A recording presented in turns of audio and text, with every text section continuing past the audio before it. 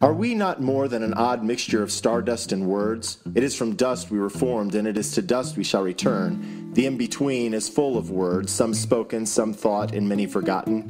There must be something more. Perhaps the purpose of this life is to become flesh, to become fully human. This is the real riddle of this thing we call incarnation, the absurd mystery revealed in the life of the Nazarene. Incarnation, this flesh becoming, is more than a theological concept spoken of with grand words and in lofty tones. It is a messy work, a beautiful, murky, lived reality of blood, water, and bodily fluids. This is where we find life.